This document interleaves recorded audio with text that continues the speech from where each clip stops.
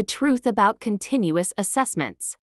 Continuous assessment is a form of educational examination that evaluates a student's progress throughout a prescribed course, unlike final exams that evaluates a student's performance at the end of the course.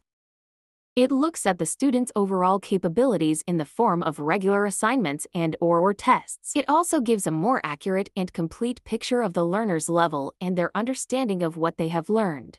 The benefits of CA include: 1. Higher learning standards. CA gives students the opportunity to learn as they go along, rather than cramming everything in at the end of the course in order to complete an exam. 2. Evaluation of students' performance. CA can provide early indications of the performance of students and allows both the learner and their tutor to understand where they need to improve at an earlier stage. 3. Higher level of retention.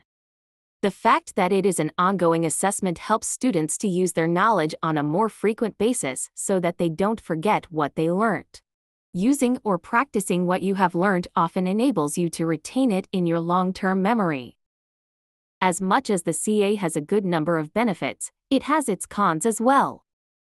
There is greater study pressure as students and teachers need to focus throughout a course or program, as all work counts towards the final grade. This may cause students to feel more stressed.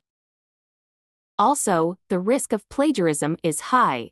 Due to the increased number of assignments, students may not feel secure just showing their own knowledge. Instead, they may plagiarize other people's work in order to secure a better score.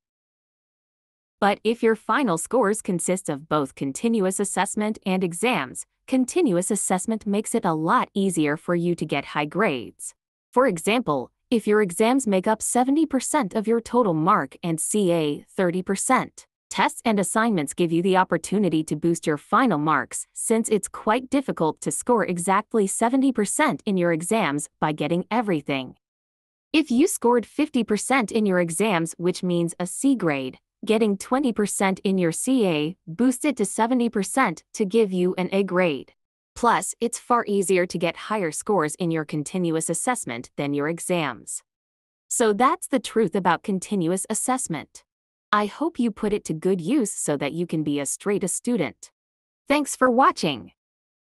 Don't forget to like, share, and subscribe for more useful study tips.